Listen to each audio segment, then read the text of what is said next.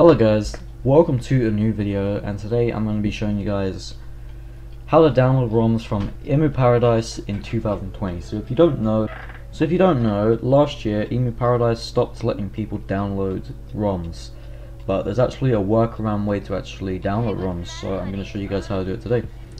So the first thing that you want to do is you want to get this extension. It's called Tamper Monkey. Get it for whatever browser you have via Firefox. So I'll get it for Firefox. Click here and you see create a new script. You want to click create a new script. It may look scary or whatever. Go to the next link and you'll go to the next link and it'll bring you to hear it. Well, it should anyway. If not, you can copy the code into here and you want to click install.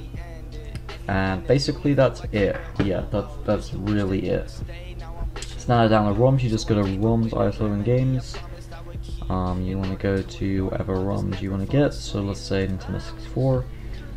Let's say I want to get Banjo-Tooie. I go download links, and this time you'll see this new link. You want to right click the link and click save link as. And now you just save a ROM file. So yeah guys, hopefully you guys enjoyed the video. Leave a like and subscribe for more easy tutorials, and I'll see you guys in the next video. Goodbye.